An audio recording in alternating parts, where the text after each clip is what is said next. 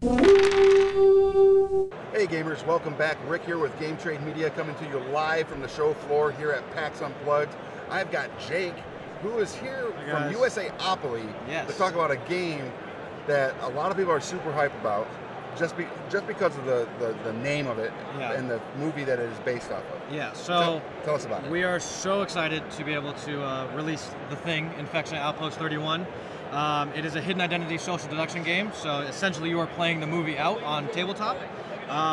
So you either start as a human or an imitation. You're going through the outpost, trying to find all the items you need and defeat all the things before the imitations kind of infiltrate and sabotage the missions and the time runs out.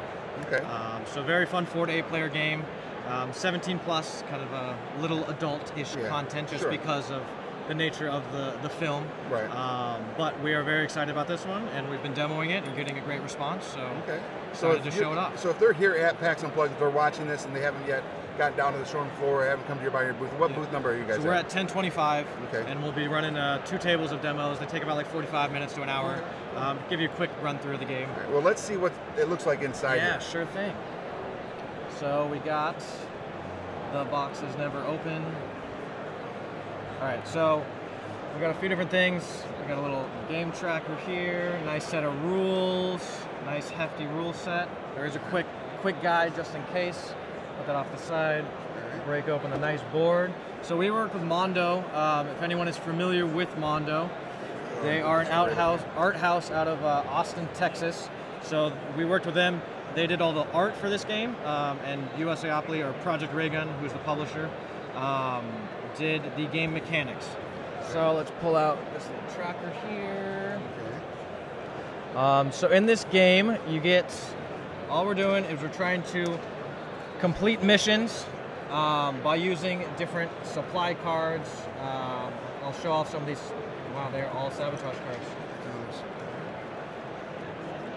So if you want to open up some minis, get some minis out there. So it is based on the movie. So you have different characters like McCready, Childs, different iconic characters. Right there, there's McCready. We got McCready right here. We got his little mini. Let's find his little mini. That's great. His little mini here to accompany with McCready there. Looks good. He's got the flamethrower and everything. Very cool. So let me just set this up. So how the game starts is you deal out these blood sample cards. So you can either be an imitation or a human.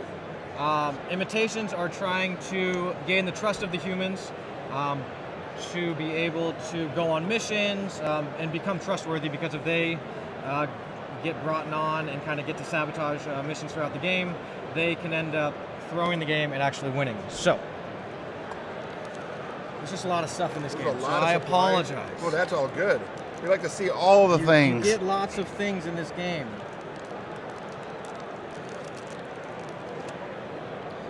I just wish it was like glued on. You could just see it all. All right. Let me grab a few more. All right, so what we're going to be doing in this game is there's going to be a group of people that are stuck in the outpost. This goes on the little tracker there. And we are trying to complete missions. So these missions tell you how many players you're going to need to go through and different items that you're going to need to turn in. So we have these supply cards that have different dice values, different weapons, different items that you'll find in the outpost. So you're going to be turning in supply cards to try to complete missions. So if we go into a room, let's say all 4 of us go into this room here. Which is important. It is important. We need to go into the rooms to find the different items. So we're going to need to defeat a thing, find some rope, find some dynamite, defeat some things. So, are we good? Yeah, we're good. We're good. So like in this one, it's a 5-player mission. Okay. So we would need 5 of us to go on this mission, and we need to reveal a knife and a gun. All right, let me show that to the camera right there. There you guys go. So this is what we're looking for on this mission. All right. So on this mission, we'd all get a hand of cards. We would turn in a card. So if you were trustworthy and you were a human, and you had a knife, let's say, you would turn in a knife to me. If I can find a knife. Let's just say this is a knife. Let's say it's a knife. It's a knife. All right. But it's not. I hate... So you can be lying. So anyway, you're going to turn in cards. As a captain, I get to look at all the cards, see if there were any people lying or not. If I can reveal and pass the mission, we pass the mission. Let's just say for the sake. Then you reveal the tile. If it's a thing, you have to battle it immediately. Okay. So you're going to need to turn in these cards. They have different dice values. So that allows us to roll a certain number of dice. And for the thing 1, we need to roll, we get 3 rolls to roll a 3 of a kind. So they all have a different level of difficulty, but you're going to need to be rolling dice to defeat the different creatures that pop up. Okay. So we now, have the win condition on this game, let's say we've gotten out there and we've gone through all those things, and we now are needing to get on that chopper. Yeah. How do we win? If we've cleared all the cleared all the different sectors, found the different items we need to be able to escape in time, then that kicks in the escape phase. So, as a group, we all vote for a final captain. That captain will choose his team. You only get 4 spots on the helicopter, so some people will be left behind, especially in like an 8-person game. You're going to leave 4 people behind. So you vote for a captain. That captain gets to choose who gets to go on the helicopter. If there's only humans on the helicopter, humans win. But if one imitation makes its way on the helicopter, then the imitations win, and they go spread the disease to the rest of humanity. I love it.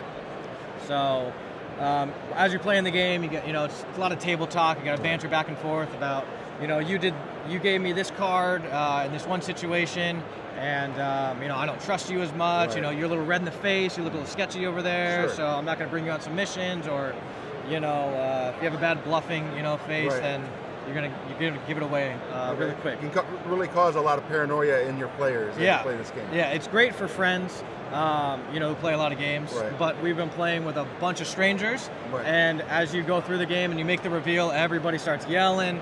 Very, very excited to see who is human, who's an imitation, and it's just kind of your way to play through the game. I love it. Now, what else is so this right here is the thing, infection at Outpost 31. You brought something else with you, though. I did. Let's talk a little bit about that real quick. All right. On the other side of the universe, these 2 products would never be with each other. But we have Disney Codenames, we can see here. So our first licensed edition of Codenames, we work with Czech Games to partner, or Czech Games and Disney to partner to do Disney Codenames. So we can take a look at the back. We have different characters, items, locations from the Disney universe. So what's neat about this game, other than that you're playing Disney, is that there's pictures on one side and words on another. So you can play all pictures, all words, or a combination of the 2.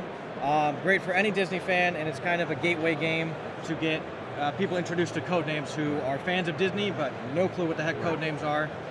So we're demoing Disney and Marvel over at booth 1025, and both games are an absolute hit for any fan of Disney or Marvel. These are fun games, and the fact that you're able to put the license of Disney on it, and also Marvel, like you mentioned, which you're kind of messing with Thanos in that a little bit, right? So Thanos is like the assassin.